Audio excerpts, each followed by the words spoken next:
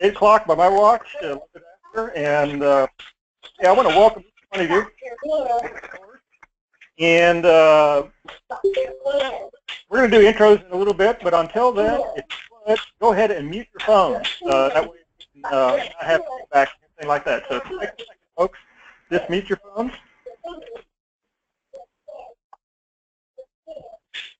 How do we mute our phones? You have a mute button on it, like you know, physically there. I can do it on my side, but you would capability on your own phone. Okay, I think I found it. Okay. Yeah, a lot of people don't realize that phones are.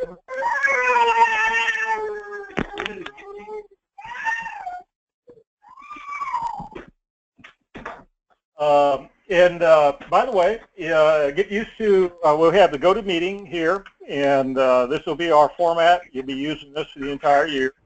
So if you have any questions about this, a couple of things that I found is helpful is that sometimes if you have another open program in your computer, like you have a clipping program, you know, that you use to maybe clip things from the website, or it's an independent one that you use. Sometimes it is resident in memory and it conflicts with GoToMeeting. You get kind of a shaky thing going on. So sometimes you may need programs if you run into a problem. And we basically will record this these sessions. It takes a while. What happens is I'm at my home, just like wherever you are. Most of you probably are. Some of you may be at work. But after the sessions are over, after the recording of is finished, it has to convert the recording into a format that can be played, you know, on like an MP4 type of player. Anything that you normally would be able to use. And it takes a while to convert. So what happens then after it's converted, I transfer it over. It's a very large file over to NGS, and they will put a link into the portal. So you have a capability to listen to the recording. If you missed something tonight, or, you know, as we mentioned before, if you have an opportunity that, you know, to go to a job interview, or you have to take the kids someplace, or you're going to be at work, or you're driving, we certainly want you to have you distracted, but you'll have the capability to review the webinar. And there will be always, if you miss a webinar, if you would, let me know ahead of time that you're not going to be able to make it.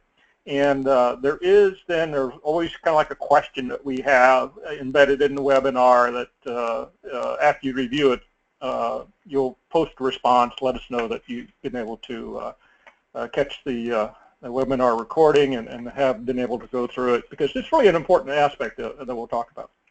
And so if there's anything at all, this course really it has a couple of first aims to it. It's going to be getting you used to the NGS, you know, technology and the teaching approach, and we're going to be sure you're comfortable with that as well. So for those of you that missed the orientation we had last week, which I know some of you sent some emails, you know, if you were unable to make that, fear not. You will be able to go through pretty much many of the similar type of things, maybe a little bit more in depth tonight.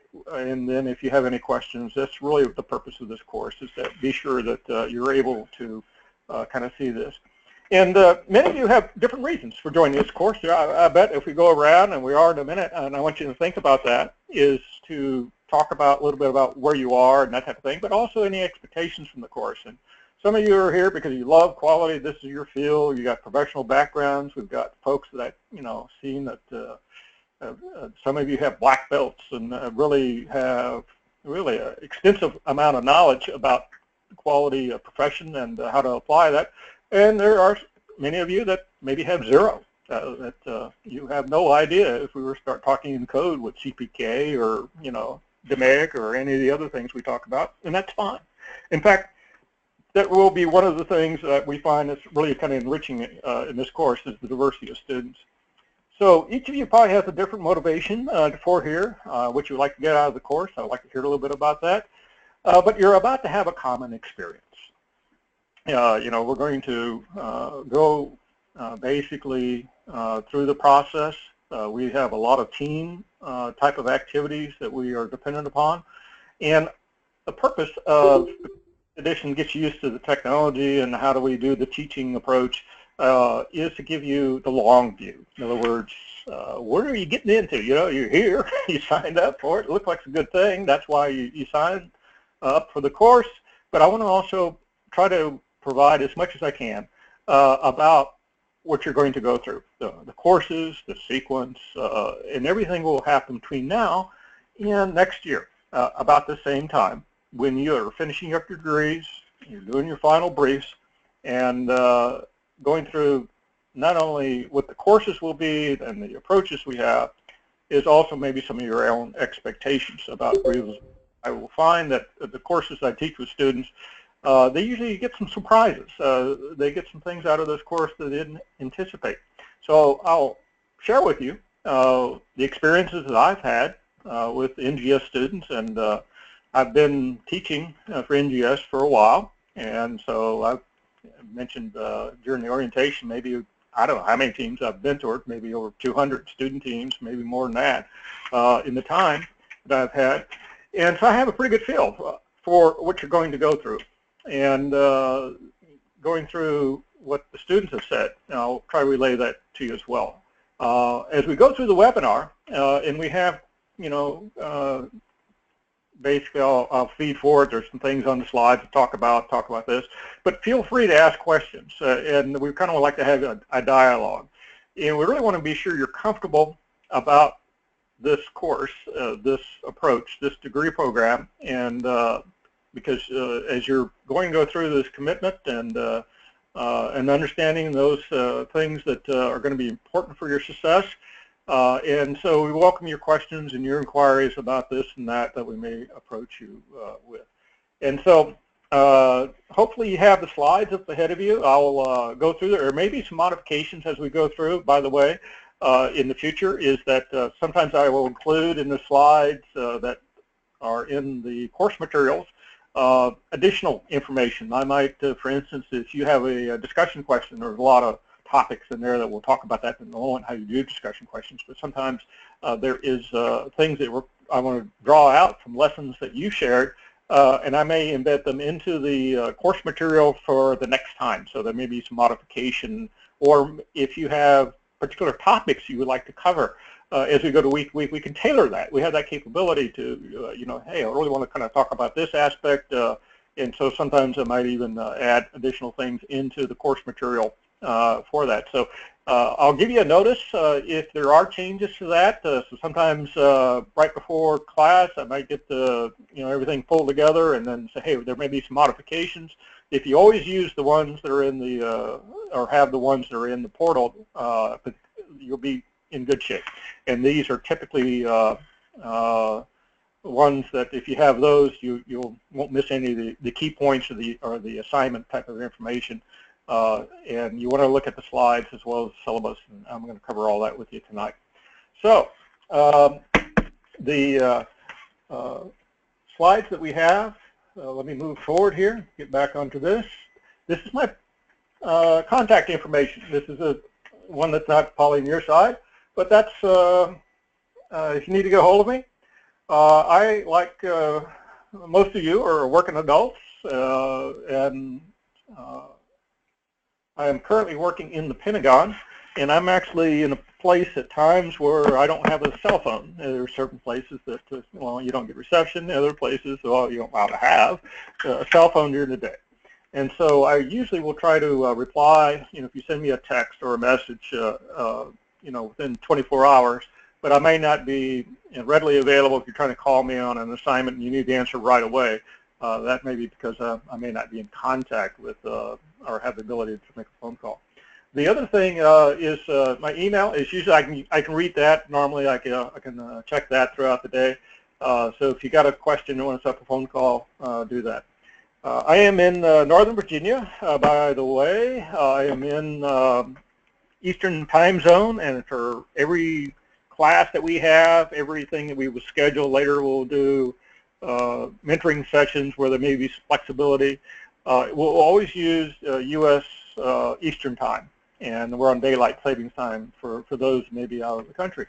And within that is then we will basically look at putting together teams, and one of our big considerations is which time zone you're in. So when you have team meetings, we'll be covering how those things and those activities go, but it'll be good when we do our introductions, let us know where you are, and if you, what time zone you might be in, that later on would be helpful. And I'm going to ask, if you haven't already, go to the orientation portal, the first class we have, and be sure you got your bio in there.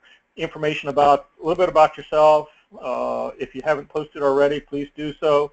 And include particularly your work that you may have, what type of things you do. We're going to ask you to verbally provide that. And then also any other information that you want to share with the future faculty. What occurs is that we take the information that's in the orientation that you post in there, and then each faculty you will have, as they go through, you'll have a variety of different faculty, is that they consult that and kind of look at your bios. So there'll be information there that about your teams later on and that type of thing. So the orientation then kind of becomes a repository for bios and information to the students that we share with all the rest of the faculty that will be teaching you. So please, if you haven't already, post in there and then get to know your fellow students because we're going to have that common experience. And so if there's going to be a learning agreement, we'll talk about that in a moment. And let me ask, before we kind of go into any of those slides and some of the other introductions, does anyone have any questions right at the top that you would like to ask?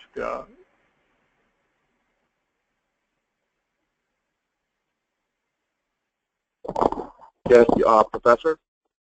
Yes. I just have one question. By the end of class today, or will this happen sometime next week, will we be kind of assign our cohorts, or are you going to kind of allow the experiences and kind of make the recommendations? Will that come from you all? Yeah, actually we're going to cover that in much further detail starting tonight. And the short answer is no. There will be some teams that you'll be formed into tentatively during this course. And we're going to talk about how the projects are selected as well as the teams. And so over this first course, and you're going to have me also for the second course that you have. And the reason we have that is so that we start to figure out, one, your preferences, what type of projects that may be out there. There's going to be a discussion about what they're clarified so you understand what the different projects that may be nominated. And then your preferences are going to be a big play into that. And then also we look at the logistical aspects, and we try to also balance the teams that we're working on these projects in a way that you have kind of strengths and weaknesses that complement each other. So there's a lot that goes into that. And so this session that we have begins that journey. And we're going to talk about what makes a good project, how we'll go about that selection process. And at the last week of this, then we really will start to help determine those candidate projects and the teams that you'll be in.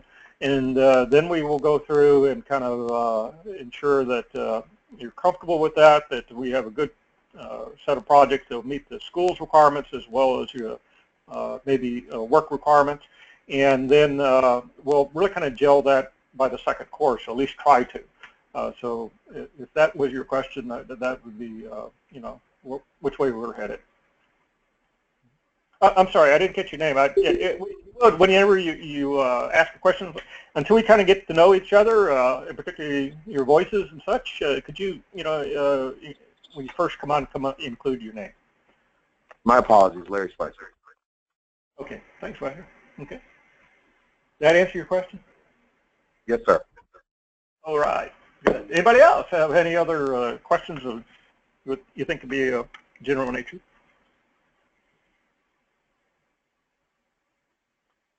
Okay. If you see the chat down there, you can send a message in here. If you just click it on, you can send it to another individual in the course, or you can send it to me. So you have capability to do that in regards to asking questions. If you're on and you think of something you want to ask, put it in the chat room. Now, it's a little tough sometimes for the faculty because we're kind of multitasking here. I'm looking at the slides, I'm trying to figure out what we need to say, and then checking the chat room. So not always, then, if I don't have my attention to that, say, hey, check the chat room, or, can you answer the question we have there? And that's another good technique when we do the webinars. Okay, let me just kind of get started, and I'm going to basically ask each one of you just for about a moment, 1 minute, go around the room and kind of introduce yourselves. Let me first kind of start with this. My background, as I mentioned, I've been with NGS, been a professor with them for a number of years. I've taught almost all the courses you're about to go through. But more importantly, I think I have put to use just about every course that you're going to have in this degree program. And so I like to think of myself as a quality professional. This is what I do. Puts beanie weenies on the table, and keeps my wife happy with the roof over the house. And I started actually in quality a long time ago. I was actually in the Army. Kind of not normally kind of correlate. Think of Army and kind of go to war machine, and but they actually had a very robust course that was about 6 months long to learn how to be an organizational effectiveness officer. And we learned how to do assessments, how to go into organizations, how to be a consultant. And then after that course, I actually had tours on and off in my Army career in regards to internal consulting, try to figure out how to make things better in communities as well as within regular what we call TO&E organizations. Is that basically I did that on and off my career, as well as I had other assignments. And I ended up, before I graduated from the Army, after a career in boots, we kind of put together the Army program for total Army quality, was the approach to that, and kind of had oversight for that. And then after I got out of the Army, is that set up a small business, a small business owner, and didn't know anything about it. Like, okay, the Army is kind of like, a big umbilical cable. They feed you, they move you, they tell you where your next assignment is, and all that good stuff. And then, I got out and I had set up a company, and I knew nothing about, well, being in business. But we took a lot of the same quality concepts that I'd learned, and then we just kind of templated our approach to set up a business using that, and it seemed to work. We grew really kind of fast, and we expanded, and so been a small business owner, and did that for a number of years, and did a lot of different things, from transformations, from big and large, from shop level, pointing in where people are delivering things to to a customer, to major transformations. We're talking about 5-year plans for large organizations, and so kind of everything in between. And along the way, after small business ownership, went back to a large company when I worked for Booz Allen, which is a Fortune 500 company, and did consulting there. And so that approach is a lot different. You have a lot of different project management type of approaches within that, but definitely a lot of resources and a lot of things you can learn from, and so that was very enriching. And so that's kind of a little bit about myself. And the reason I say that, I think most of your faculty will have kind of a practical experience. That's why we teach, is more so because we've had the experiences of being in the trenches and seeing what works, and a lot of times it doesn't. See what perhaps we can share with you, our own experiences in practical applications. And I think that is probably one of the things that I find within this particular course is very enriching, is that we have not only our own faculty we bring into you, but really we view and see you as kind of co-teachers. As we go around and introduce yourself, I think listen to the experience and the different diversity we have. And one of the things that really struck me when I was teaching for NGS, and one of the reasons I continue to teach for NGS, isn't because don't tell the dean this, but it's not because of the big bucks they pay you, right? You know, if you're in education, you're making like really a lot of money, right? So, having said that, one of the reasons that keeps me going with this is that because I learn a lot from each course. From each cohort that we ever had, each team, there will be experiences and something new that I haven't learned before. So this is how I keep my saw sharp, is doing that. And then sharing these experiences with you is one of my objectives. But I want to firmly say that as you go through this, and I think this is one of the things a lot of students weren't expecting, and when they signed up for this, is that they learned as much perhaps from the course materials and the approaches we have as from their fellow students and what they brought to the table. You know, I came up through kind of the Army and the government, and you know, been in that sector. Then I went into private industry and everything else.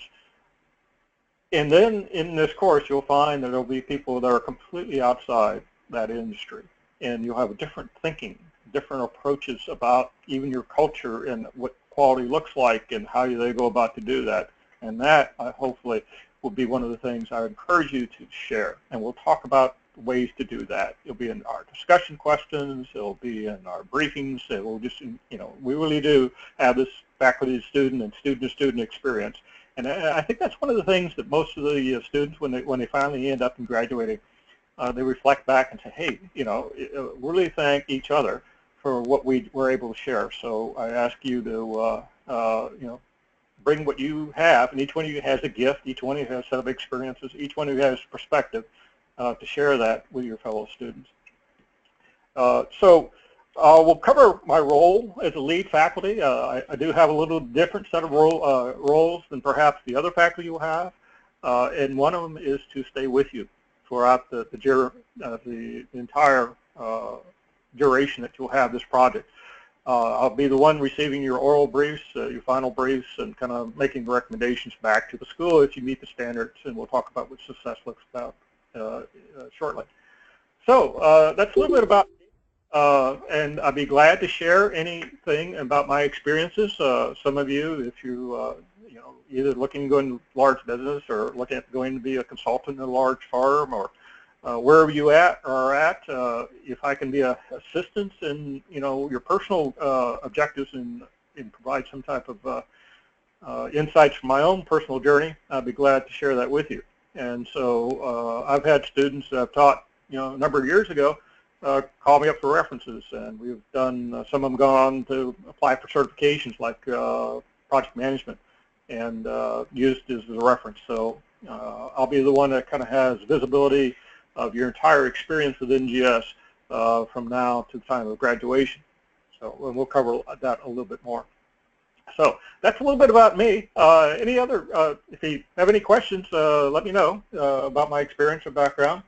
And I'm going to ask then for you to just kind of go through and provide a little bit, if you would, just 1 minute, unmute yourself and say who you are, where you're located, a little bit about professional experience, and if you have any particular expectations for the degree program, just succinctly say that. So, Cameron, I've got you at the top of the list. Would you like to start with us? Yeah, that's fine. All right, good evening, everyone. My name is Cameron Helland. I am out in Litchfield Park, Arizona. I work as a quality technician at UTC, an aerospace company, dealing with evacuation slides for multiple different aircrafts. I actually just, back in January, graduated from the bachelor's program from NGS. And I'm excited to join the master's program and try to get as much out of it as I possibly can. Well, excellent, thanks. And I will also try to point out some of the differences between the baccalaureate and this one as we go through. So there will be some. There'll be a lot of things which will be very much aligned with what you had previously. But this experience will be truly unique, I think. Thanks, Cameron. Appreciate it. All right. Thank you. Is it Takano? Moga? You're going to have to help me out.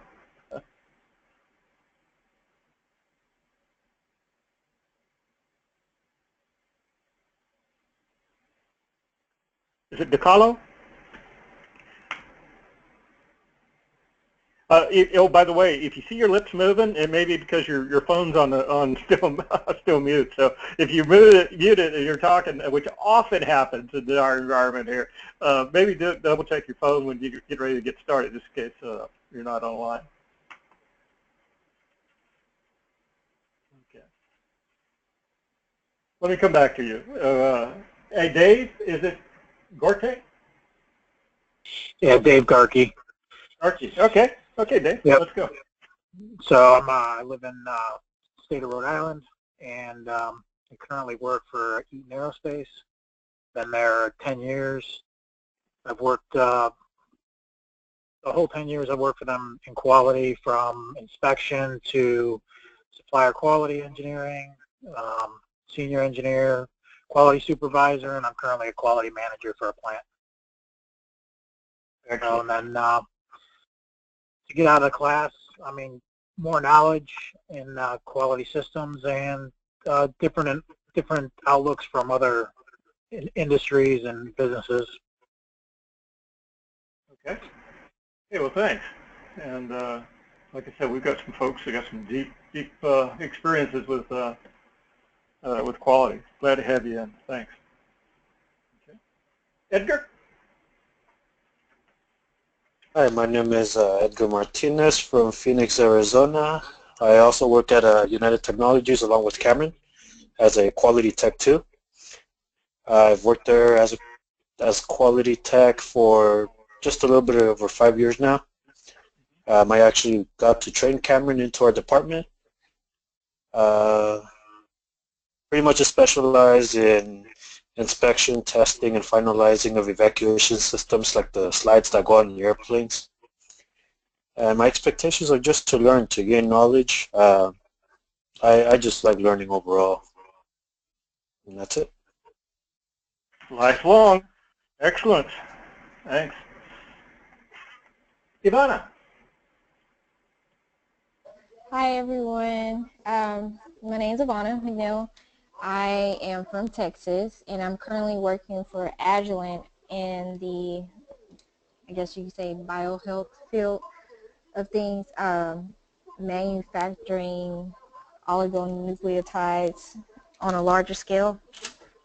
I'm hoping to learn even more about quality so that way I can move into more of a hospital setting working for a quality department.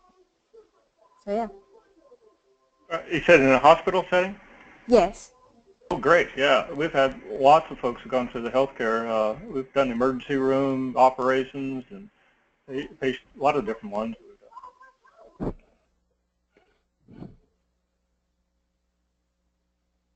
Let's see. Is it Yehi or a Jehi? This is Jay. Jay. Okay, Jay. All right, my name's Jaime O'Carter, but I go by Jay. Okay, Jay. All right. I just currently got transferred down. I'm in South Georgia, stationed at Moody Air Force Base. I just came from Japan, where I spent 14 years. I've been in the Air Force for 24 years. And when we get up into the senior ranks, we start getting more into quality. And that's what I've been doing for a few years. Currently, I'm a production superintendent. And I also just finished up the bachelor's program with NGS. And expectations for this program, just to get some more knowledge and skills to add to what I already have. Okay. Well, thanks, Jay. In fact, this last cohort I taught, we had a black belt out in Mendenhall. And so great to have you in. Air Force is really kind of dedicated a lot to quality, and appreciate it. Yes, sir. Yeah, tough tour, Japan, man. I don't Okay. like South Georgia. Okay. I'm from Queens, New York, so it's a different. Yeah. Judith, how about yourself, please? Antonin. Judith, Yes, sir. Hello? Can you hear me? yes. Uh-huh. Yes. So I'm, hello everyone, I'm Judith Antoine, and I've been in a military service member for at least 19 years now.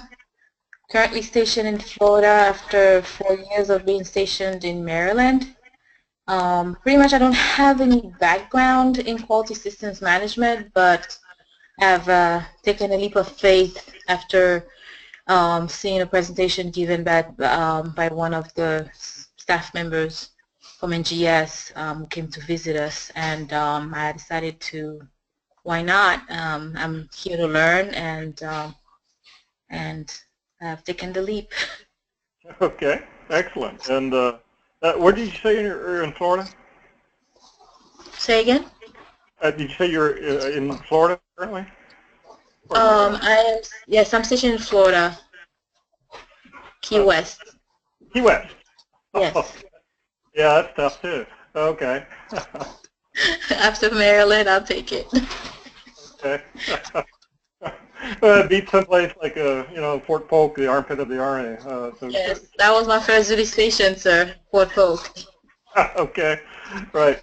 And celebrate the sunset, don't I? Yes, sir. Okay. Let's see. Folks, if you will, Matthew Fontaine has provided a chat post. If you would check that, and the reason Matthew is introducing himself that way, you'll be self-evident after you read his post, but he has a hearing disability, and so he'll be communicating primarily, I think, through writing, if that's correct. And so if you would, look at the chat in the right hand. And thank you, Matthew, for posting that. And I'm going to, your QC manager and a biochemist, as I recall, if I got that right.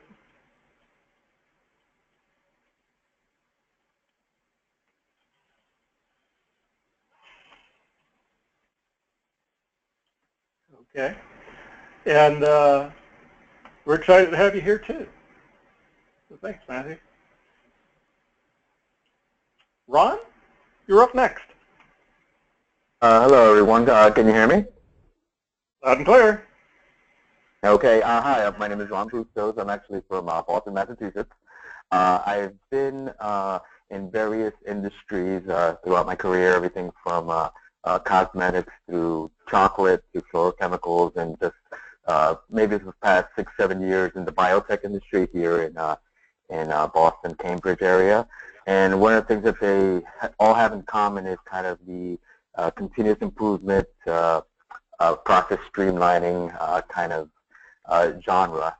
Kind of the whole madness kind of started back in my earlier career, where I was trying to find a way in order to be heard. So I was always getting frustrated by knowing what the problems are, but how to communicate that out to management. So I ended up signing myself up for a Six Sigma Black Belt course, and I kind of leveraged the whole Six Sigma process in order to get my presentations through, get my points through, and basically kind of show that the data and these things are what's causing the process to not work as planned, and it kind of took away, me being the person, or taking away the opinion and just kind of put it more into data set base. So out of that, basically go into continuous improvement management and stuff like that, where we try to streamline processes and try to make all the employees successful. And so what I want to leverage out of this program is I'm always probably going to be a student for the rest of my life, and I want to continue that and see where I can go from there. Okay, well, great to have you. It's great to have another black belt in the program, and sharing your experiences with that. And clearly managing by data is an important key aspect here. So it sounds like you've been also pretty diverse. So thanks, appreciate you having here. Let's see.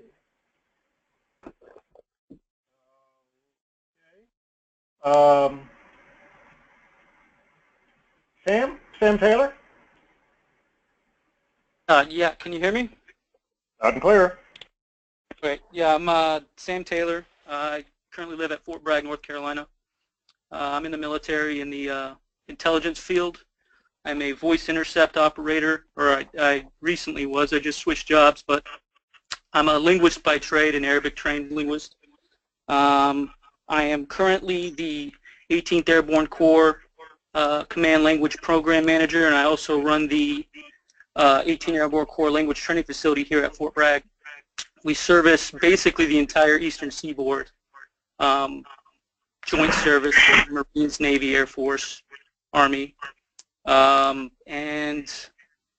what I hope to get from this degree program is I really want to make this program better. I came into it, it was a mess, so hopefully I pick up some tools. Chaos manager, huh? Yeah. Okay. Well, hey, look forward to it, and you'll be speaking another language. You'll be, be speaking this quality language there by the time you get to graduate. So. Yeah. Okay. Glad to have you. Hey, Larry. Larry Spicer, please.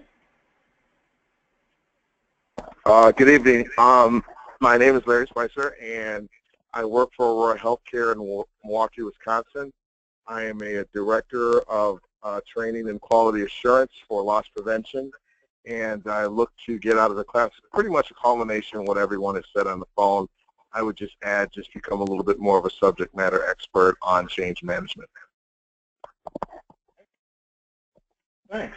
Appreciate that. And let's see. Let's go. Is it DeCalo? Are you back online? Are you able to?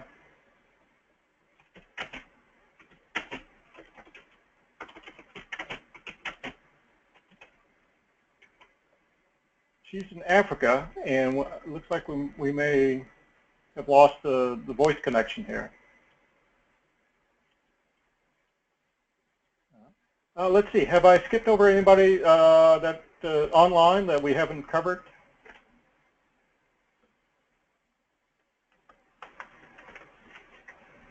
Professor. I'm sorry? Professor, I was looking, I think DeConnell left a text. She put a text chat in there. Oh, okay. I just sent her one. Let's see.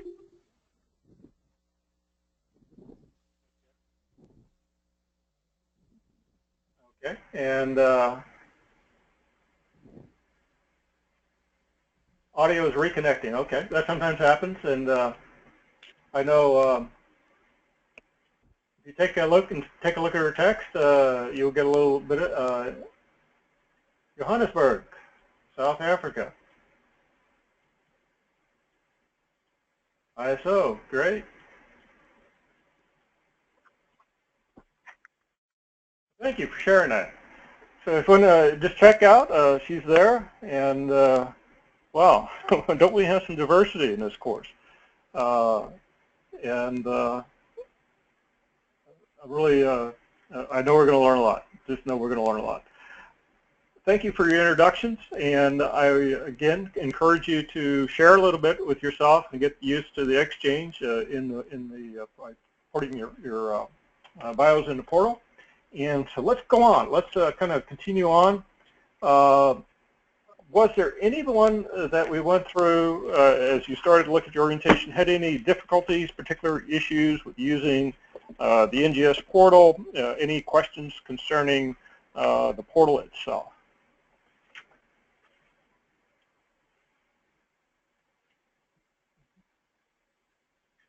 And that's one of our tools that we want you to get familiar with. I'm going to cover in a moment basically how we do some of the assignments and go forward in that.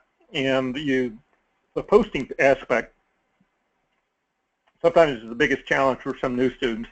But basically it's there's going to be an initial post that we'll put in there, and then you can add comments in replies. And I'll talk a little bit about the content of that. Let's see if I've got any chats concerning the portal. If there's a lot of things in there. One is an overview, just talks about the courses. We've actually, this has just been kind of upgraded, so I'm kind of getting used to it as well. We just had some changes, technology, so I'm kind of getting used to the new changes as well. But one of the things when you go into the portal, there will be news and announcements. For instance, if you went in there, you would see several announcements that I had made concerning the course itself, the call-in, for instance, the number that we use to go to meeting and send out an email, so you can put it in your Outlook for a lot of those who use that, or Google. And then the portal should be also the place you always will have the reference for the GoToMeeting login. There may be other announcements about assignments, or perhaps scheduling of mentoring sessions and those type of things. So that's a good place to check. You should check it regularly. In there will always be the syllabus. Under course materials, there's a tab. You go in there, you click that on. And there's a syllabus, and then the course materials in there will be the things that you will be assessing, such as the slides. There's a template in there for your papers. You'll have a paper upcoming. I'll talk about assignments in the syllabus here in a moment. But basically, there is a template that you should use. It will follow APA style. That is very typical in academic environments, but whenever you write a paper, there's a particular format for it, and I'll cover that a little bit more when we have that assignment coming up. In there also, there's a template for PowerPoint presentations. So if you got one at work, or you got one that's got flowers and birds, with on the borders, we're not going to use that. You got to use the templates that we have, because you're really working on an NGS project, and when you brief them back to you later on to the champions and to the faculty, we'll have a standard approach. So in there will be a PowerPoint template. There's a template for Word that's for writing your papers, and I'll give you some tips.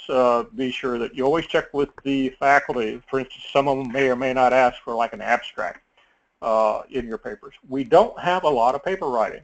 Most of the things you'll find will be team focused. A lot of it will be in PowerPoint. And the reason for that is that generally, you're working in teams, and you're then also briefing teams, whether it's people within the organization. And so PowerPoint will be the primary medium that we will use. And this will be actually how you would develop your briefings. Your final brief will be in PowerPoint. It's not a long thesis, but rather it's a PowerPoint briefing that you'll be putting together that will tell the entire story of your projects and what you learned. So that's going to be very important. So if your skills in using PowerPoint is somewhat minimum, you may want to take a look at that. Be sure you're comfortable with that. We'll be sure also that you can get student discounts, and you get the ability to get the latest software. I'll post some information about all the different discounts that may be available to you as a student. However, we do have some papers throughout the course, heavy emphasis on team assignments and PowerPoint. The discussion forum is have individual work. This is where a lot of your participation will be based on your responding to questions that will be posted each week. There will be 1 or 2 questions each week for you to respond to. And typically, the first response will be on Sunday, and then go read at least 2 other students' responses and provide them replies. Provide information back to them about their post. And so that will be generally the approach that you will have here on out. Now, some faculty, you may want to talk to them about, that the due dates, whether it's Sunday and Wednesday. Usually that works, I find, for most NGS students. But for those that, I'll take a poll. We can change the date somewhat, but basically is that there's initial post due, and then respond to 2 others for each one of those. And then we'll cover the feedback procedures. There is in the forum in the portal. There's feedback can be given to you different ways. One is kind of a summary with the assignment along with the grade. I will also, a lot of times when you write papers, the ones that have, at least in my courses, I'll embed the comments like in Excel and give you feedback right in the paper in addition maybe to a summary. Same thing even with PowerPoint, so there may be feedback provided in the embedded as comments in those assignments. And we'll talk a little bit more, be sure you're comfortable with the different resources and such. Now for some of you, if you go through and say, oh my goodness, my name isn't capitalized right, there's type of, you can go to the reset your settings in that. So one of the things that if we can't resolve it here within our capabilities, if I can't help you, Elaine Moore has capability as the RAIT director with NGS to assist you in if there's some other technical aspect of using the portal that we need to rectify. Is again, we have a new technology. I'm getting used to it as well. There may be some things I need to ensure that you see on your side, because I have kind of a faculty view as well. But these are the things we have that we're going to go. And any questions in regards to that?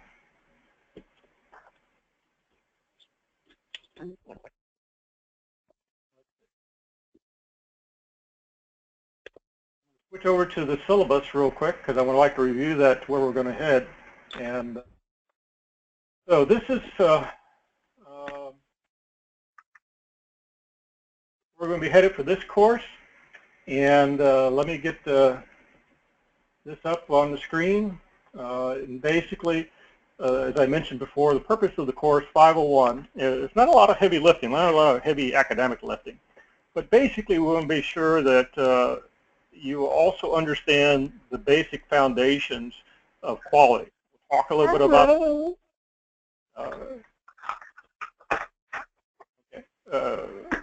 I'm sorry, was there a question or was that? Okay. If not, you may want to put it. Sorry, I had mine unmuted. This is Megan, so I could do my introduction. Oh, Megan, yeah, I missed you. Okay. Hey, we're going on board. Yeah, hey, go ahead. Sorry, I'm joined by phone, so I guess that might be why. But my name is Megan Holmes. I live in Springfield, Kentucky, and I work at Maker's Mark, which is located in the middle of Loretto, Kentucky. I am a technical analyst there, and I've been there with the company for about 4 years. I am certified in audit. I do all of our GMPs at our company, our 5S audits, and my expectations for this class is to gain quality tools that I can use to be able to move up into a management position and to learn more about Six Sigma. Excellent, excellent. And we probably need to make a field trip out to you, I think. Come visit us anytime. Yeah, we had I think I gave you a post in the orientation that we had a student from Jack Daniels as well. Oh, that is awesome. Yeah, that's awesome. Yeah, so hey, we're glad to have you in. Sorry, jumped over you. And that's okay. Yeah, yeah, the auditor aspect is one we certainly would like to be able to include into our discussion. We'll touch a little bit on ISO and some of the other approaches, but glad to have you. Thanks. Hey, thanks for jumping in, by the way. If I skip over you, yeah, and if by the way, I need somebody whenever I start the course to be sure. Hey, Professor, are you recording this thing? Once in a while, we get started an engagement, and I might forget to click. I have to manually click to start the recording. So if somebody would remind me, I would like to. I would certainly be appreciative. Hey, okay, let's talk about where we're going, and the objectives for this particular one, EDU 501. In addition to, as I said, getting you used to this and giving you some insight about where you're headed, is to also ensure you kind of have a baseline of concepts. A lot of folks that join quality, and particularly gone through that, may not know some of the very seminal and important foundational aspects of it that will be the basis for everything we teach. And so we're going to cover those at a high level. We're going to ask you to start to apply these concepts in a case study format. We're not doing anything to an external project where we're applying anything in this course, but we will start to nominate those projects later. And we're going to do that so that we start to get used to the team environment that we have, and the application in a very practical way. So we're going to be basically give you exposure. Many of you are very familiar perhaps with the DMAIC model. For some of you that are not so, we're going to be introducing that. And the other key outcome of this is you get to know each other. And later when we start to formulate teams, so you can kind of determine both what you start here tonight, what each one of you brings to the table is so different and important that that's the other outcome. And so basically, let's talk about what you need to have to be successful. The APA, the American Psychological Association, is really the formatting that we talk about in regards to how papers will be done. There is a basic extract in the course materials. If you look at that and you look at the template, you'll probably figure out what you need to know. The important aspect is that you also need, whenever you do papers, for instance, or even do your post online, you should do a little research. You should include not only the materials you have within the readings, within the courses, but anything from external you may find on the internet or from professional research that you can include, and there's a way that they should be properly formatted. So take a look at those things if you haven't already, what the template looks like and some of the baseline information. We will use the APA Association style. Do you need to buy the entire manual, which is rather thick? It may be helpful, but it's not something I would say is necessary to be successful. If you follow the format, I'll give you some feedback on those when the first papers, see if you're on track.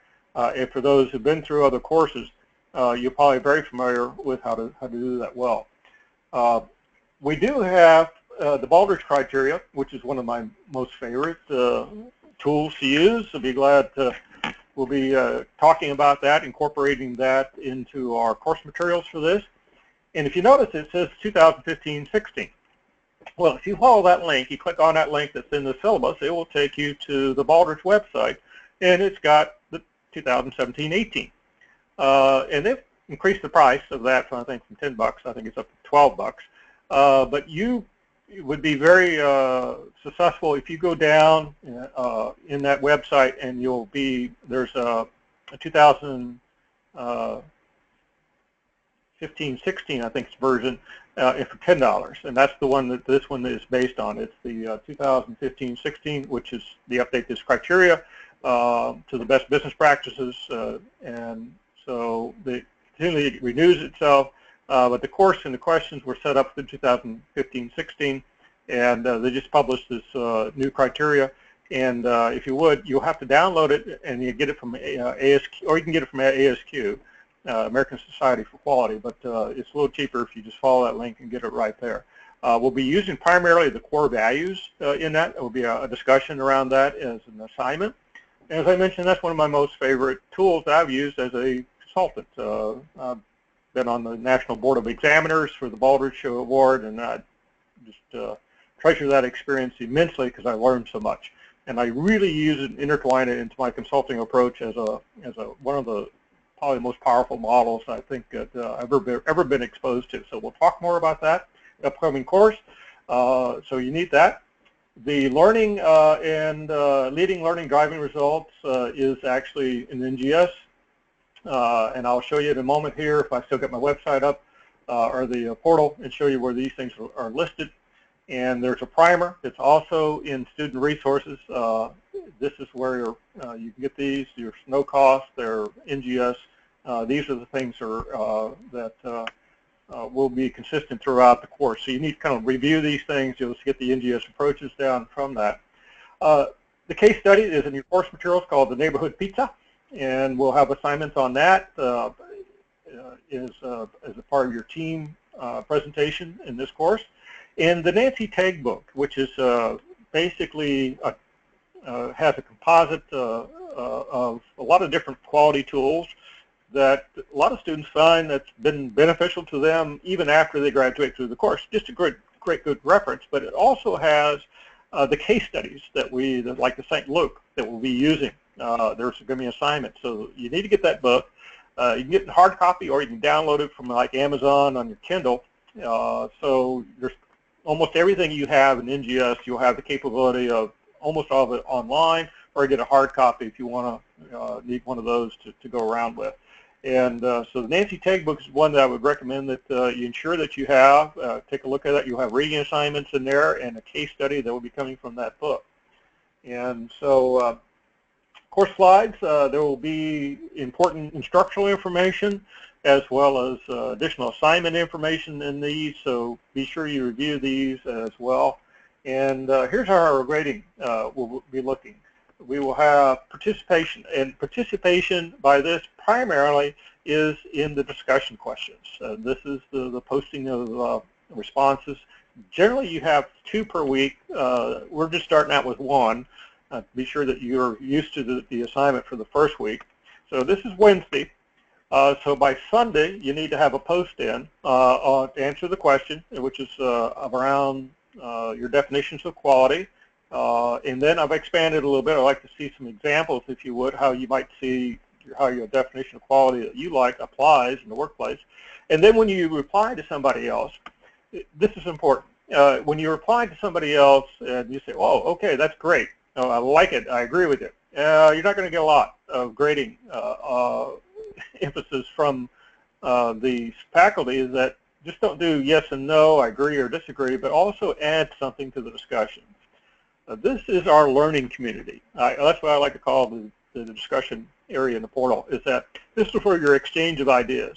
And so if you read somebody else's post about quality and it kind of struck you about something maybe you haven't thought about, or maybe you have another example from your life experience you could add in that might be applicable to that, or perhaps you didn't really fully understand with another student that posted and you ask a probing question.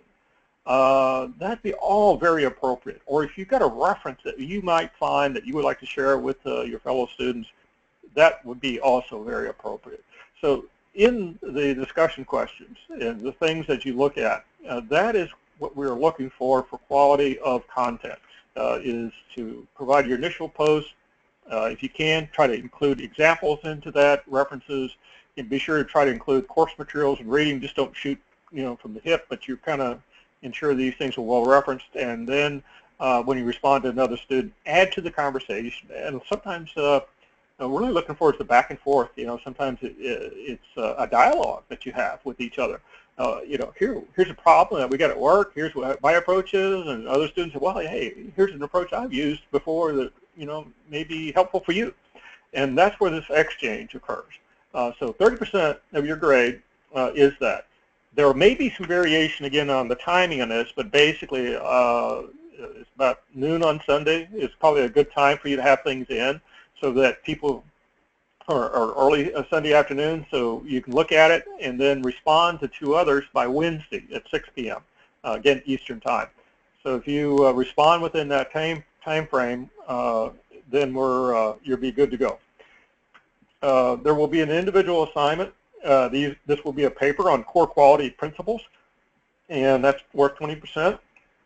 There will be your first team assignment. We'll put you into a tentative team that I'll usually will assign you into for your St. Luke case study. That will be one that will ask you to form into a team, to put some team ground rules together and work on a case study, so you kind of get used to working through that mechanism of working with your fellow students online.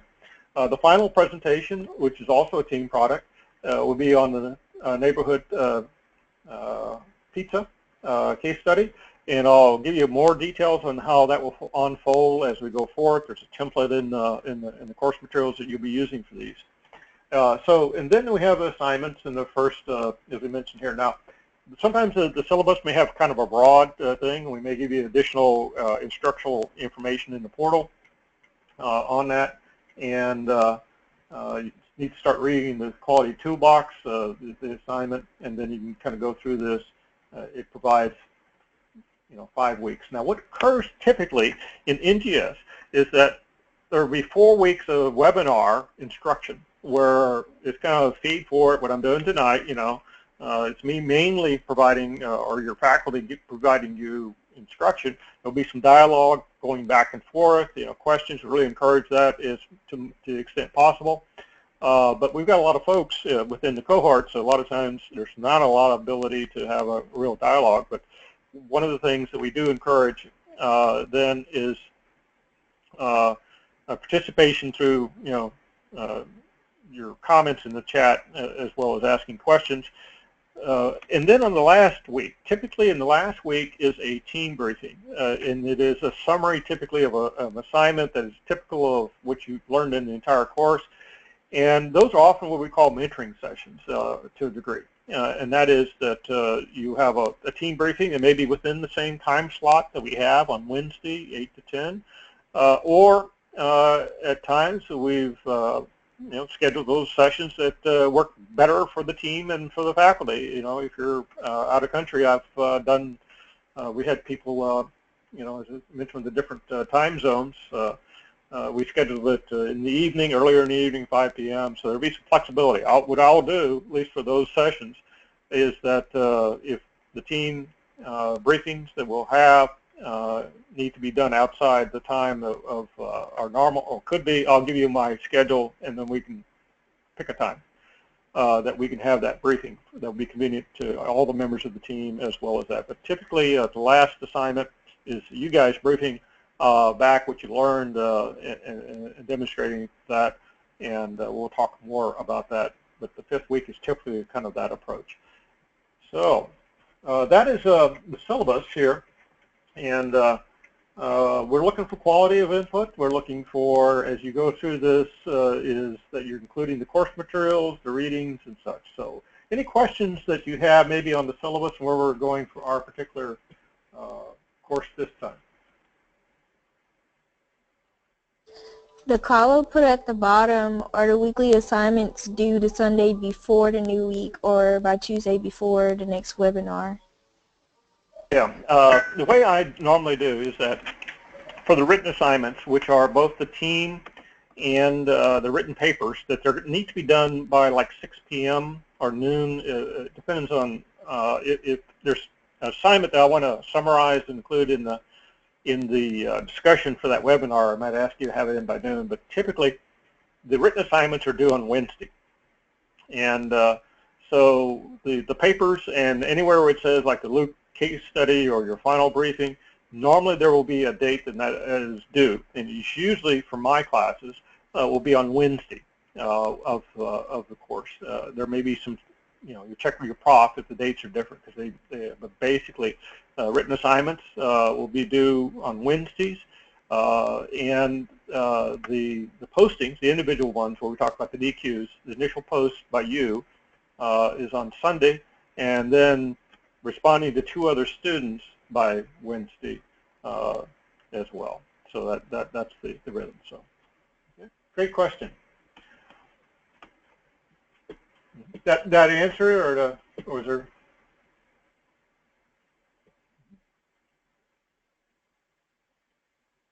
Any other questions about that? Okay. If not, let me see if I can quickly. It's still up. No, I won't be able to. Okay.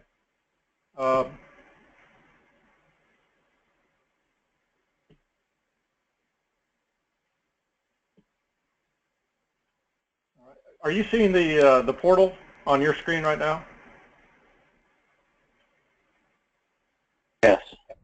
Okay. All right. My view is going to be a little different from yours, but let me just briefly kind of reiterate what we talked about here. The announcements up here typically is that as you go in, the news and announcements, you click on that. That's like what I was talking about. Provided a welcome here. These are things that you would see for the entire cohort. The syllabus is here. The course materials that I just talked about, the slides that you have, and the templates that you need, and some further instructions will be listed here in your course materials. What will occur additionally is that typically this is also after the webinar is recorded and provided to NGS. They'll upload it and put a link to it. It's a large file. Normally it's not easy to download because it's just too huge. And so there'll be a link where you can review it here in the course material. In addition to that is the end of course. So after each course, we encourage you to provide evaluation about what you thought went well, what you liked, feedback on professor, and we really look at that. The NGS is very serious. They take student feedback. The dean reviews these, so very important. The templates are down at the bottom here. You can see the PowerPoint and the APA at the bottom of that, and underneath that is the APA basics. Later on, I'll talk about the tracker. Don't worry about that right now. It'll come later. And so the discussion forum is what I talked about here. And this is generally the learning materials where we have. And you can see how it's broken down by week, the assignments. And in here, like the discussion questions. And in here, if you see, it's a little bit research definitions, the post about your definition of quality to the portal, okay? Add to make examples, if you can, about your definition. And then noon Sunday, provide your initial post, and then noon Wednesday I've got in here for our case here for getting your post in. If you get in by 6 o'clock, I'd be fine, but what I'm thinking is that, and what a lot of students find is that if you get in a little earlier in the day, it allows your student, sometimes people like to work on Sunday, afternoon on doing this. And if you get your initial post in, they can post the second part of that. So if you get it in by Sunday, be fine. Here's the guideline of noon. And then as you go in here, as Ivana has already done, provided a response, okay? And then you add a reply, which means if I click that on, that'd be the response to her. So you would give her feedback on this by giving a reply and posting that, okay? Let me go one other place, and that is student resources. If you move up to there, and then you go over to where it says Masters, all right? The primer that I talked about in the syllabus is located here. So if you go to Student Resources, click that on, go to Masters, and you'll see the project primer and the Champions Guide. So those are the things you'll need to review, and that's what we referenced in that. Okay. Any questions about the portal or what I've just covered? All right. Let me get you back to the rest of the presentation tonight.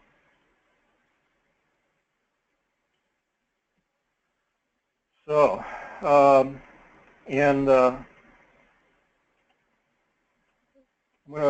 now kind of transition and talk a little bit about school and talk about the course from the way ahead.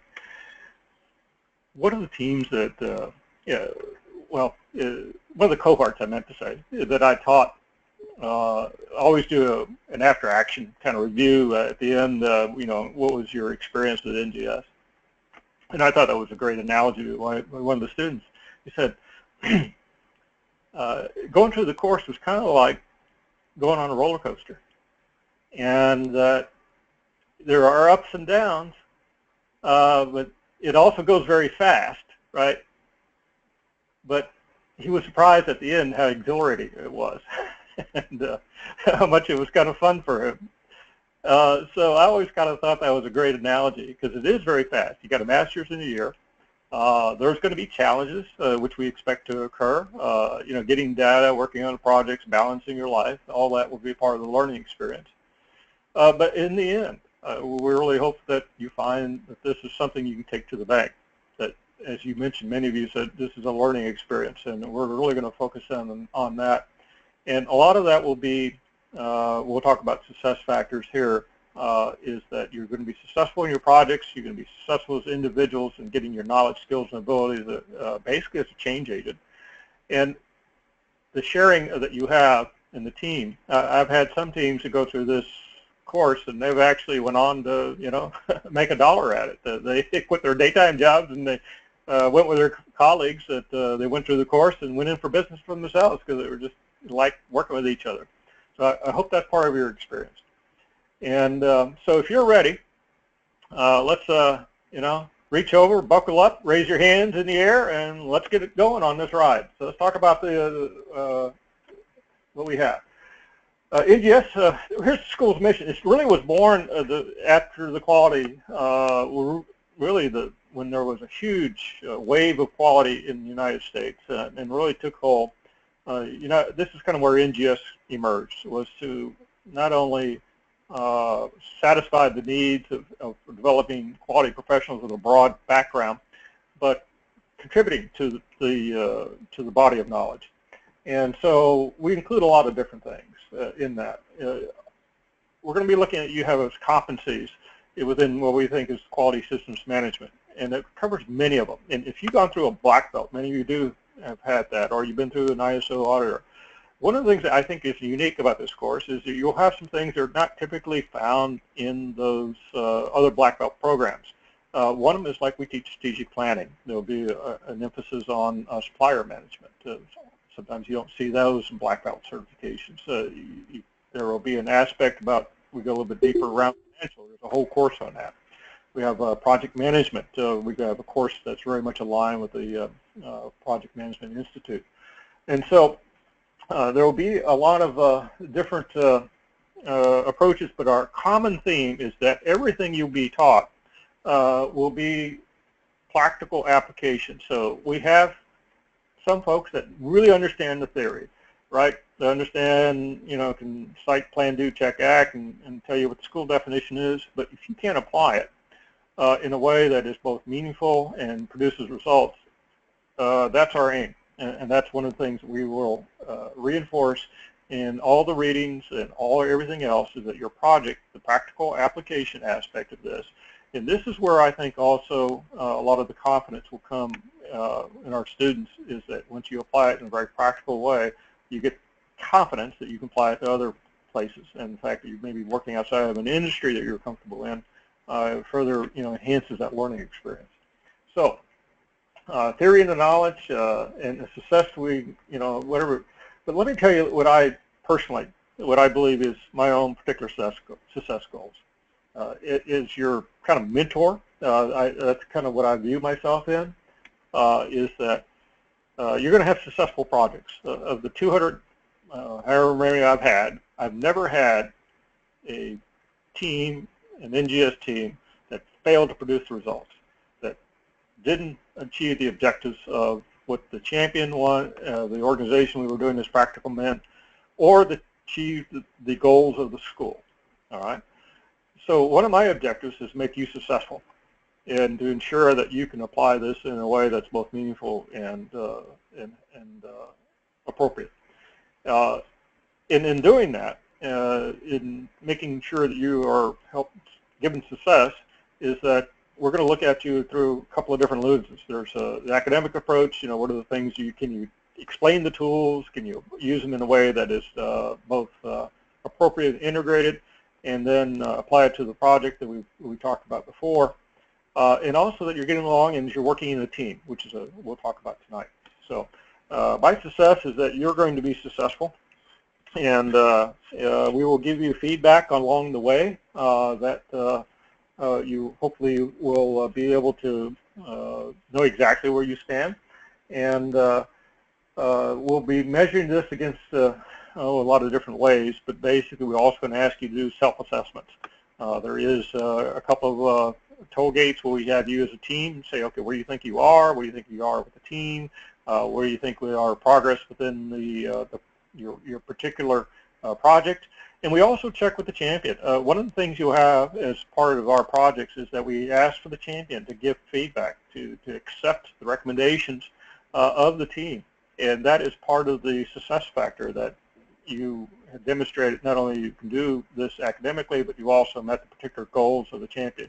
And again, I have never had a champion deny any of my teams that they didn't accept there may be some provisions in there. Oh, well, I need to consider some of these, need further staff study, but typically the champions accept this. And what is a champion? All that, I'll cover that with you shortly. So we talked about that. And those are some of the things we're looking for. Results. Typically there's an ROI, a return on investment, that you'll have associated with your projects. And we will be including in your course draw from a lot of different bodies of knowledge. We just, as I mentioned, don't pull from Lean Six Sigma, even though that's a huge component of what we have, is that we also ensure that the other concepts that we'll talk about largely in this thing, like how to use maybe the Baldrige criteria, how do you look at an organization through the lenses of values, how do you look at an organization and take it through enterprise change, which is strategic planning. You know, how do you make a significant change to an organization that way? How would you maybe set up a performance metrics system for an organization? So we will include those type of things that include the body of knowledge from project management, how to manage your projects. We'll give you, there's a whole course actually on that will help you, you know, manage the project that you have, because this is what it is. It's a short duration, and we'll give you some of those skills to be sure that you know how to apply not only Lean Six Sigma, but the body of knowledge that comes largely from Project Management Institute, which is a very standard set of criteria and body of knowledge that for project management. And benchmarking is another course that we have that may be kind of unique. A lot of Lean Six Sigma type of approaches and certifications don't include that, but I will say that many of our NGS teams get great gains out of looking externally. And there's action and approach. There's a discipline to this. We'll talk about primary and secondary benchmarking. How do you go out to another organization? How do you do online research and incorporate those, you know, great new ideas other people struggle with and put it back into your project? So we'll have benchmarking. We'll have then basically in the integration of all of these bodies of knowledge in your experience that again, hopefully will make you, and I think largely, if I would say, what, you know, one of the things that NGS graduates is change agents. I don't know if you've ever thought about yourself that way, but I see, at least in the students that go through the course, that they're able to not only be better problem solvers, and, you know, help you make you a better leader, because if you know how to apply DMAIC, if you know how to apply this to these tools, I think you make better decisions because you know how to use data, you know how to frame up the problem, you know how to apply a root cause analysis. It makes you a better problem solver. It also makes you a better leader because you'll have the part of the team dynamic that you need to motivate, and how do you, ensure teams are successful. And then you have a lot of different tools that you can apply to any situation. And each one of these, whether it's project management or Lean Six Sigma or benchmark, each of them has value in themselves. And so as we talked about the eaches, is understanding how to tailor and use them in your particular circumstance as one of our desired outcomes. Okay. Any questions as we go? Okay. And tonight I'm going to kind of give you a stream of consciousness, going through, and we'll have a chance then after we finish up, I'll hang out for any particular questions. But the MVP, that's what you'll hear over and over again. It's an acronym that we normally use a lot. It's the Masters of Business Project. And you guys that are in the baccalaureate, you have BBP. And we will, you can see some of the differences, by the way. I don't think you have project management in your previous course. We'll be going into some of the other aspects that built on what you had in your baccalaureate course, but there are aspects in this one, particularly like supplier management, I don't think you guys had in your undergrad.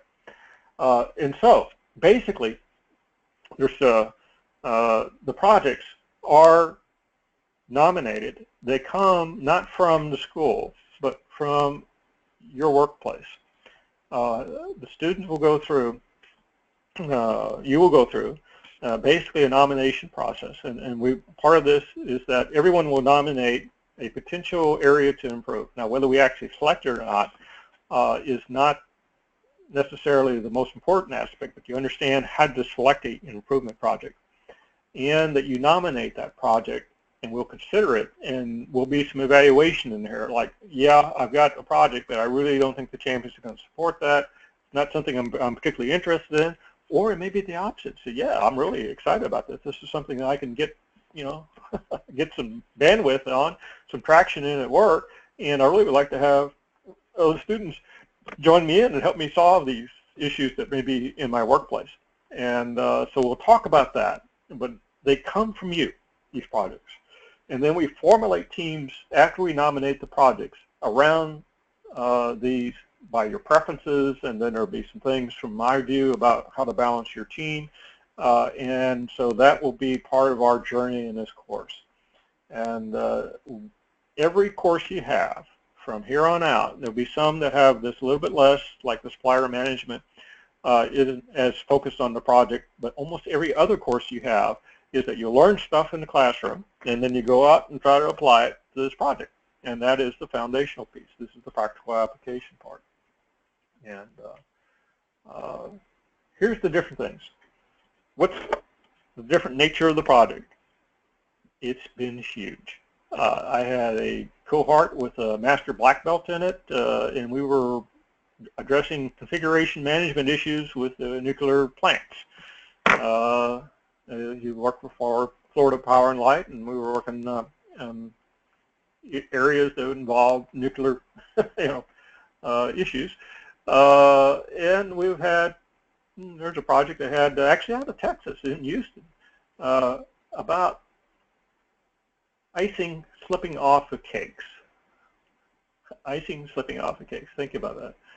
Well, you say, well, how can that be like a project for a master's program? Well, if you got a bakery that's a regional and it's making hundreds and thousands of baked goods, and they find that if they ship them, the icing falls off the cake. Well, it's about maybe $100,000 in losses. Or if the labels come off and they get lawsuits because it didn't warn somebody that it had nuts in the ingredients, and a lot of liabilities in it. So we had a team working on keeping icing on top of cakes and being sure labels were sticking, and we saved them a huge amount of money. We also had a project that had to deal with aircraft readiness. We had healthcare, emergency rooms I mentioned before. We did things to improve how billing was done through insurance organizations, how to get the throughput in the emergency room done faster. We had projects that, well, just about every different scope. The one in Kenya was actually with one of the airlines there, and how to improve maintenance on aircraft. We had UTC projects that had to deal with first-time pass-through, manufacturing related. So just about anything and everything, it shows the universality of this quality. It applies to almost a huge scope of anything you can improve. And so we have all these different type of things, and we'll give you some criteria about what is a good project. So this is just a list. I want you to start thinking about it. I want you to start thinking about what might be a project in your own workplace, and we'll give you some more criteria about that, but start that process right now. Here's a schematic, basically a visual, that shows the relationship of what we think that we do. So in the lower left here, the faculty that teach you a course. You're going to have different courses as you go through. Then you come into a teams, right, and then you apply that to an external organization. The champion will give you some feedback as well. So you're managing a champion, somebody that's in the organization that will be the sponsor of your project, and you'll be interfacing with that champion and that organization and getting their needs and what the requirements are. And so they're the third party. Really, it's you as students, the faculty, and the other third party that we include in our learning approach is the champion, the organization. And their support is very, very valuable. So the reason a lot of champions support that, and why we're doing this, and basically is what? They're getting consulting for a year. Now, anybody know what a rate with a good consultant might make, like an hourly rate, if you were to hire, let's say, a black belt in to work on a project? Anybody got an idea what the daily cost of a black belt might be?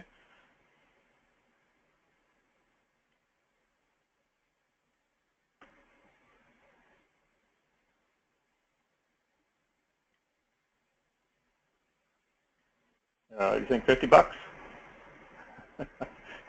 Anybody want to take a venture? How much the day rate of a black belt might be working on a project?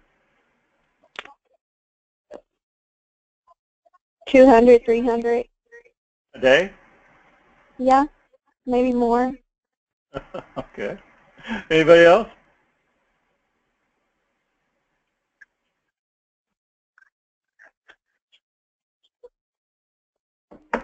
No.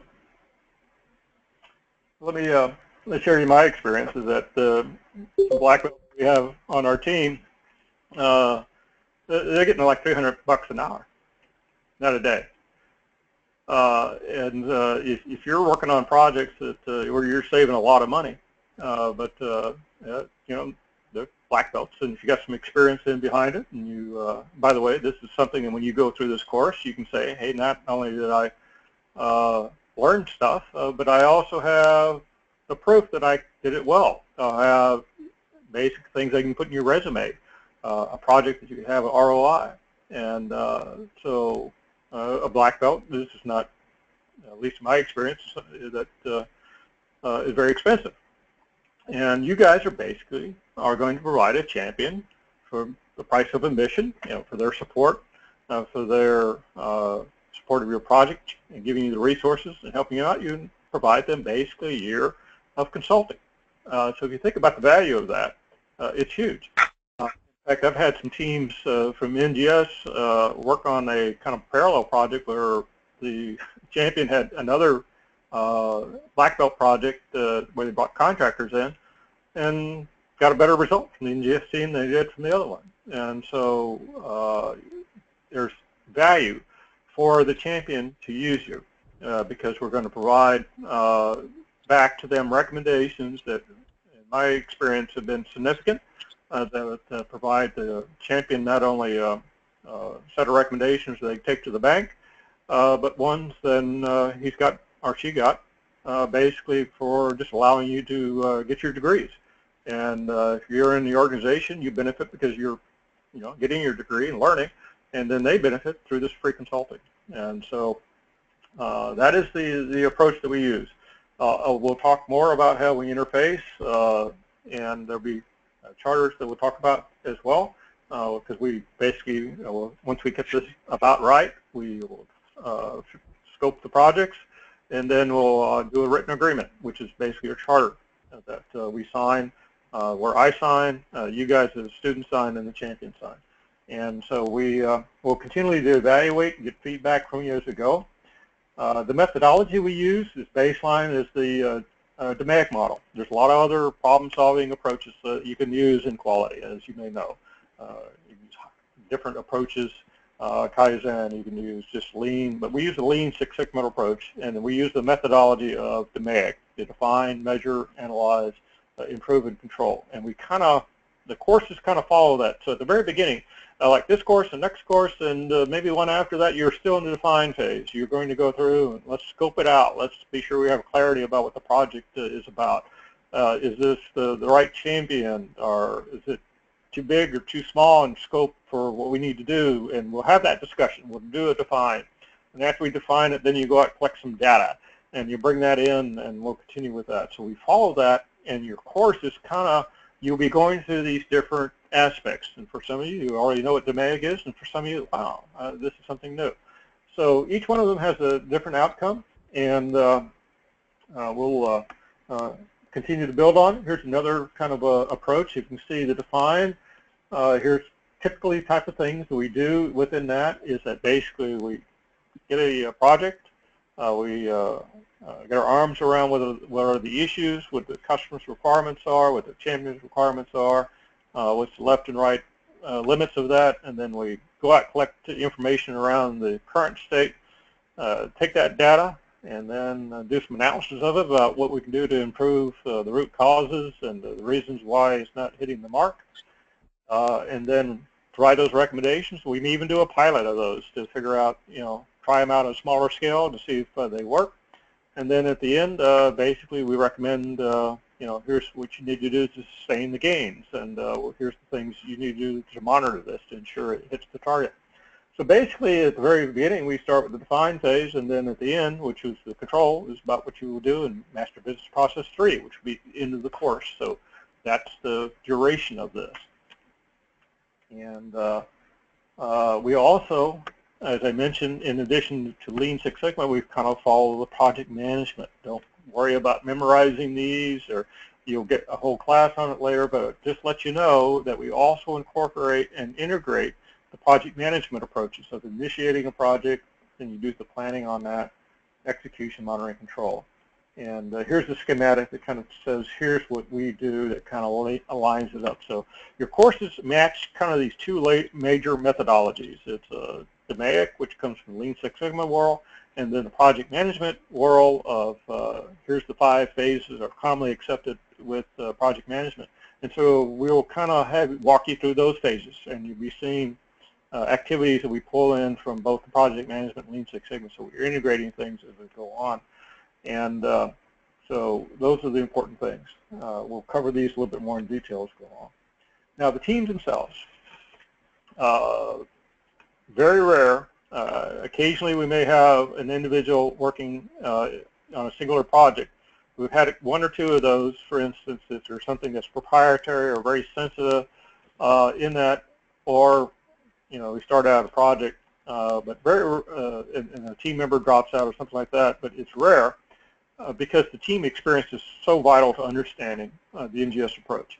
And also it allows you to balance your work. When we do teams, we look at 2 to 4 typically. 4 is the upper limit, 2 is the minimum.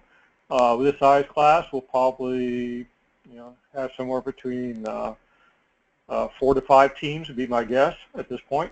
And we'll have in our first course, this is where we try things out. We'll tentatively put you into a team for some of the assignments. This may or may not be the team that you stay in. So we're going to kind of do that, and sometimes initial teams are the ones that click, and we'll stay with that throughout the entire duration, or we're going to make some changes, and you'll have the ability to say, hey, I'd really like to maybe jump on another project or a different team, and there shouldn't be any hard feelings about that when we put things together, because that's just part of the learning experience. And then we have a variety of factors that we use to try to put you in, set you up for success. Your interest, which team, some of you are like, hey, I want to work in healthcare, or I want to work on a project that I have in biochemistry, whatever that might be. And somebody says, yeah, I want to join in on you. Or you're working on a project that you want to work in together with somebody else that maybe in your organization. But we look at these different things, the team dynamics, and one of the things that's important to know when we do the team assignments is that generally you share the same grade. So it's the team gets a singular typically grade when you do a team assignment, and so there's kind of you're evaluated as a team. There are exceptions to that. For instance, if the team isn't balanced. In other words, as you go through this, there's one individual who knows everything and the other 2, for instance, are not participating at all, then there may be a change in regards to whether everybody in the team receives that. But generally for team projects, you share a grade. And later on, as I mentioned at the very bottom here, we actually formalize this team. We put it into writing. We'll give you the skills to do a charter. A lot of times charters are done at the very beginning of a defined phase, but we want to be sure after you've gone through a couple of courses here that we've got the right project selected for our unique requirements here. And then we do a charter signing after we're really sure that you've got a good project and you've got a good team and a good champion. So, any questions on teams? Okay, hang in there. I know it's late, and let me cover a couple of other things that may be helpful for you. Is that you will be going through the team process of forming, storming, norming, and etc. So by living this experience of coming together, and by the way, you'll go through all these phases, no matter whether you're working on this team or you've got one at work, or it's normal that teams go through these phases. And so we will ensure that you also aren't stuck in forming, or that you're storming. In other words, you're not working well. We'll evaluate to ensure that you as a team are moving forward to high performance. And there's a lot of different techniques in that, but part of this is because, well, quality is a team sport for most part. It is about getting other people to work together or to buy into your recommendations. It is often things that you facilitate, and I think one of the aspects that I think this is probably most insightful is figuring out how to work with your colleagues, and this is going to be over, not sitting down face to face unless some of you end up in teams with people who are, in the same location. But most part, this will be done through, phone calls and webinars with your fellow team members and exchanges of information that you have through emails. And we'll talk about the other things that are available to you. But basically is that in addition to reading the assignments, there will be team meetings that you'll need to establish. That will be a convenient time for you all. So the logistical aspect about that and time zones and how we manage that will be part of our factor. And we'll be going through those various phases. And so the first thing, we are already in the forming phase. Once you get acquainted with each other, get to understand the norms we have, our expectations, what we're talking about tonight. And then as we go through, when we put you into a team a little bit later on in this course, is that you'll have you generate some ground rules about how you're going to work together. And that will help you move through the storming phase and move into the ability to achieve your assignments on time and on target to a high standard. That's one of our objectives, that you as a team are able to do that, as well as your individual work. So we'll talk more about your progression, but we evaluate that too, that your team is continuing to progress as well as you as individuals. And here's kind of a schematic that shows the interrelationships of all the things we talked about. The project phases, the initiate and plan at the top of the project management things. It relates to where you will be in your forming storming area and the define phase. So there's relationships. The interconnectivity of this is that you'll grow, basically. And as you go through these phases in these courses, that we hope that you're changing as a team, as well as you're learning different aspects about the planning phase and the define phase and bringing them together. And the courses that we have then that help you do that are kind of listed here then on this this chart. So we kind of identify the courses that fit these. They don't 100% fit clearly and cleanly into each one of these, but typically the courses are aligned to ensure that you're successful in each one of these phases as you move through the course. So we start here on the left-hand side, and then when you graduate in Master Business Process 3, that is when you have that. So there is MVP 1, 2, and 3 are courses that we have that basically they'll be with me at the very beginning. We have this set you up, and then we'll get together. And these are like kind of toll gates to kind of say, okay, here's where we are in the projects. They're mainly focused on the projects. You'll have some time to be working on your project, to get the data from them and to apply. And for the most part, they're not, when we have these classes, it's more of a mentoring session. We sat down with you in your team and say, okay, what are your specific issues? How do you apply that? And so we give you some tailored feedback about where you are in each team. And so typically in those courses, you have like maybe the first week you may have instruction, and then the other weeks of the course, instead of you going out and listening to webinars, that you're actually applying it. And then we have a mentoring session where you talk with me or one of your faculty members, and then you're going in and say, okay, here's what we found, here's what's unique to our project, and you're applying it. And so we change it from a larger webinar to a team webinar. Typically is what we do for these courses in MP 1, 2, and 3, and we're evaluating your progress to ensure you need to be about where you need to be for academically, as well as the project progression, so that we don't let you slip behind, because we have some ways to ensure that you're on track. And so that's the big picture there. And here's the plan, do, check, act. We'll talk about that, and then basically is that we'll be following this. It's an important aspect. As I mentioned, part of my role as a lead faculty is that I'll have build up a knowledge of your project and also the team. And so as you go through the individual courses, right, is that you kind of go deep into the subject matter, and then when we get back together, I'll have probably the most knowledge about your team and where your project is, and so that we can then, pick up where we had before. So you don't have to, re-educate the faculty on your project, but I'll have a kind of a sense about what is each team has a personality. Your projects will have a different personality. They'll have different circumstance. As I mentioned, we actually had the icing slipping off the cake, one team, and the other one was the nuclear one. It was in the same cohort. And so the application of the quality tools were a little bit different to each one of those circumstances. So in that, we have the ability then to kind of give you tailored mentoring, if you will. I'm the one that kind of represents the school for the charter. So when we sign that on behalf of the school, I sign off. This is, okay, this is going to be a good project for behalf of the academic requirements. And point of contact, if there's any questions from the champion who's sponsoring that, I'll be the one that basically can address school requirements with the champions and those type of things. And it is more of a mentoring role.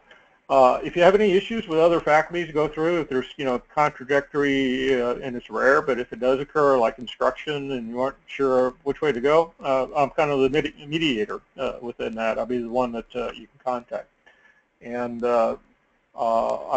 based on the experience, which you do not have about, and some of you went through the baccalaureate course will have a little different experience, but I'll probably be in the best position to say, this is a good project for the aims and requirements that we have for the school. And so the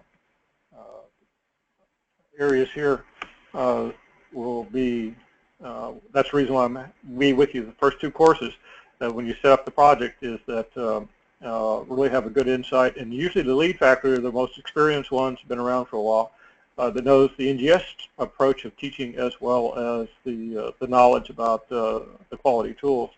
And the other faculty you have usually have some will have great expertise in particular areas, but may not as much in the entire NGS experience. They teach faculty or adjunct faculty or working professionals come in, and they'll teach the courses, and they'll get spun up on the projects and application.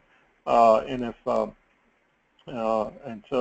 but some of them may have not taught other courses than the one that they have, and so they may not see the big picture. So I'll have the big picture and help you with that. And here's some things that are very important for the champions, because we talked about the champion being a central point of contact. It should be somebody that has the authority to implement your recommendations. It's very important. Is that when we start selecting these projects, hey, this is something I think we could work on, we could form a team on. One of the questions isn't just the nature of the project, but the person who would sponsor that, either he or she, needs to have the authority over that project. In other words, if you say we have recommendations for improvement, they can implement them. They have that authority. They are the ones that would be willing to spend time with you in teams for the price of the free consulting. We in turn ask that they participate with you, and that they provide guidance on a regular basis. So you meet with them like once a month or once a quarter as a team. Maybe talk with the champion. So they need to be able to say, okay, I will give you the resources. I'll ensure that you got the data. I'll tell the members of the organization that they need to cooperate with you.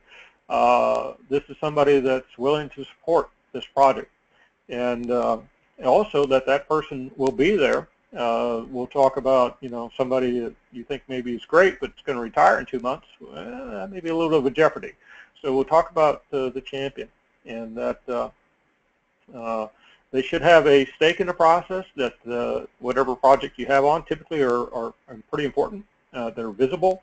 They typically, in my experience, most of my teams have at least 6-figure ROIs, return on investments, so they're usually things that are important to the champion and to the organization.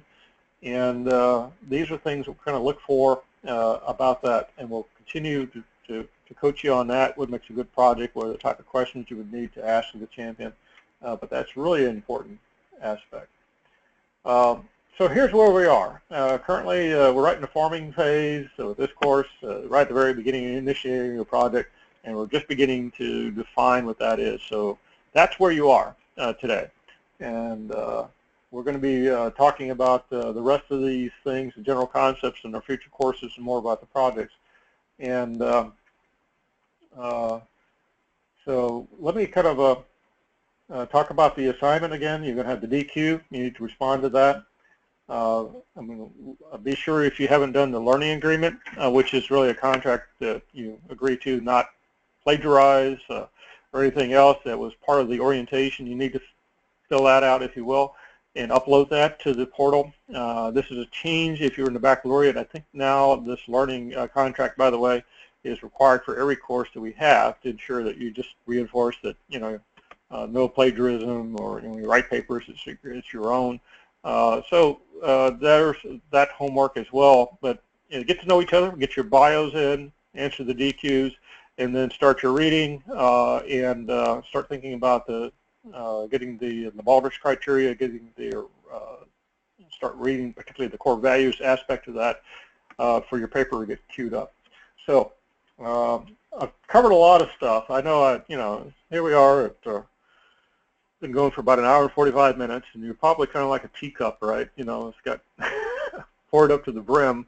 I'm not sure if I get anything more poured into it, but let me stop here because I've been going on for quite some time and see what questions you may have concerning anything we covered tonight.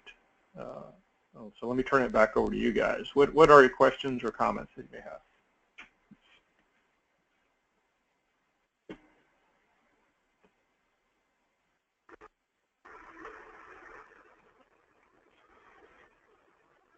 I don't know if everybody's still awake.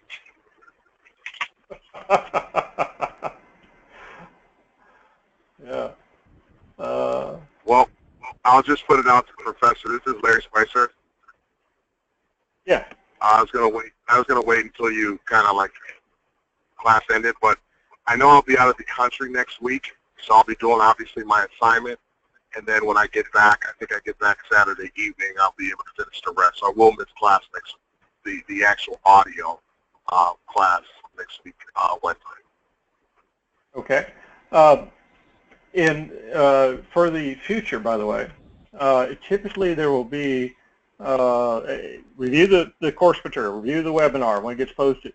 As I mentioned, normally, you know, we do it on a Wednesday. Usually gets transferred over to the NGS, and usually by Friday they have the link up. Okay. So you need to review that. We also do a transcript of this as well. And so typically it takes a little while for that to get posted, but check the portal and the course materials. And once you do, there will be typically a question that's at the end of the course that you need to answer after you review that. And in the portal, there is a place that you say, okay, here's the reply. Here's my reply to the question. And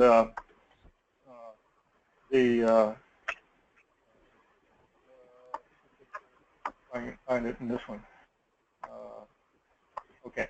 If you missed the webinar, for instance, you'll have a question like this that says, okay, if you couldn't attend this webinar, review it after you've done the recording, okay, go to the discussion forum and said, what's the least 5 characteristics of a good MVP senior champion, all right? So you'd have to go listen to that part that I just talked about, you know, having a champion that's going to be there for the duration, has authority to improve, et cetera.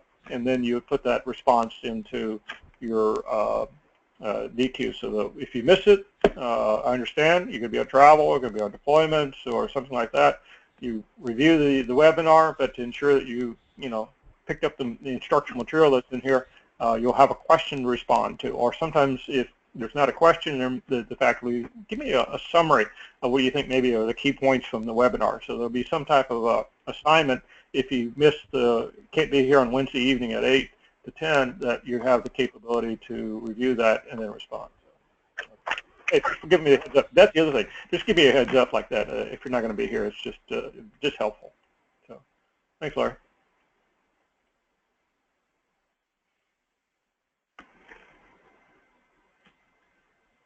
All right. Any other comments or?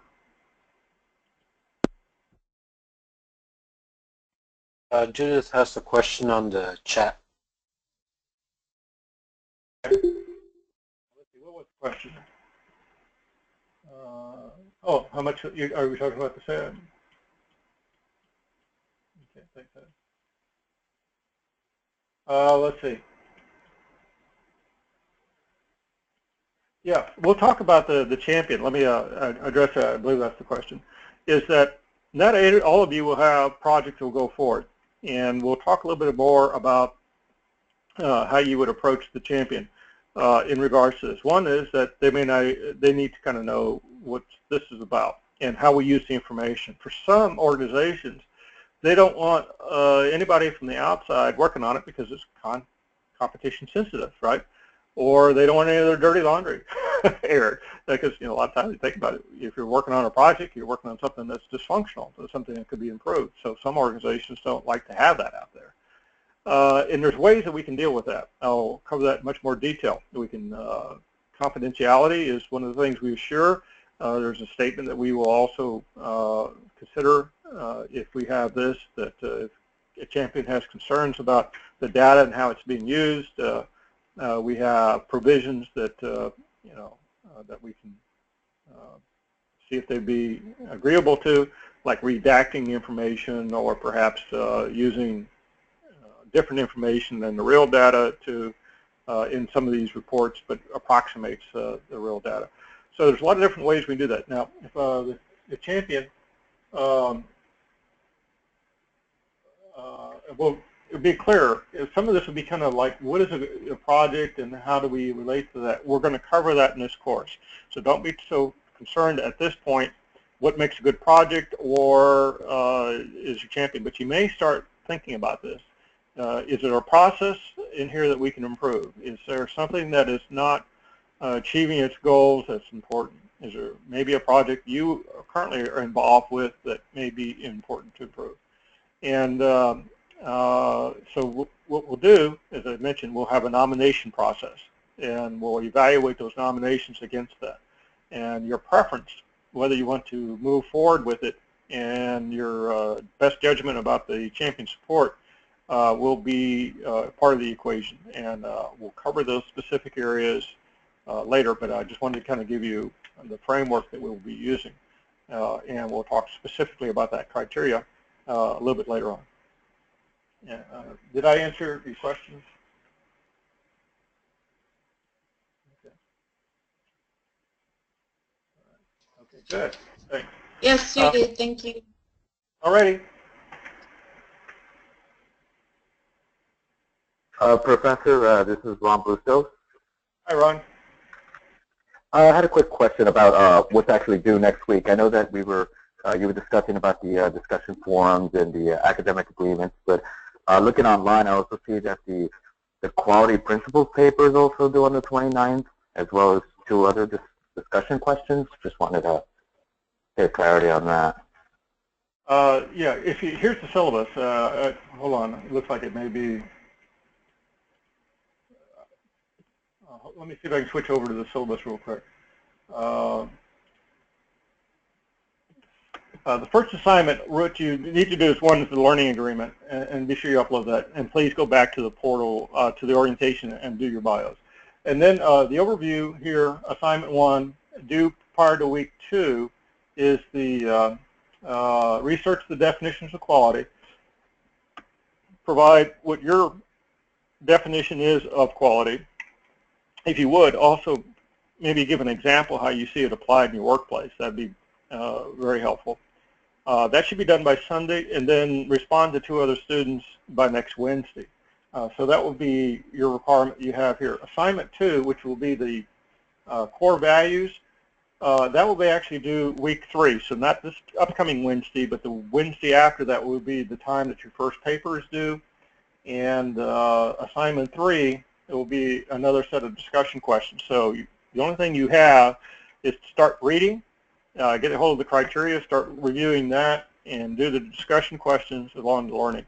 And I'll double check the dates. As I mentioned, we have kind of, we'll be sure it's tracking against the syllabus, but basically, if you follow this point, only thing you have to do for this upcoming week is start the readings and look at that.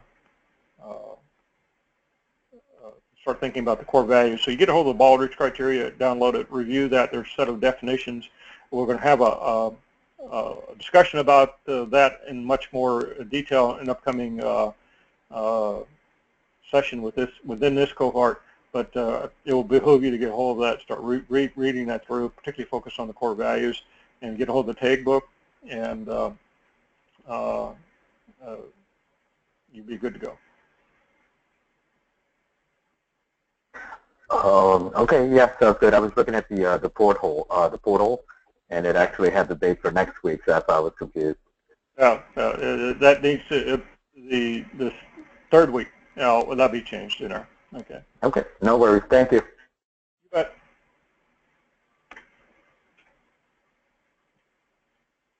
All right.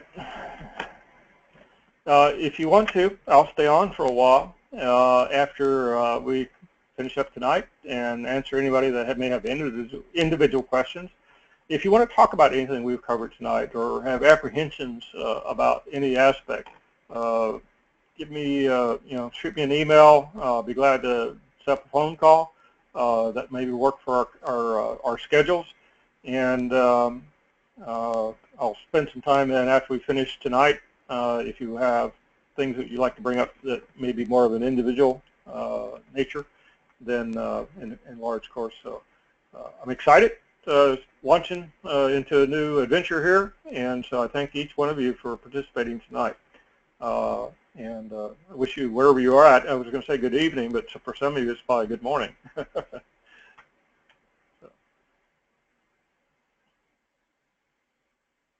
And I will stop the recording, and then we'll hang on for any individual comments or questions you may have. So thanks a lot, guys. Look forward to our journey over the next year. Good night.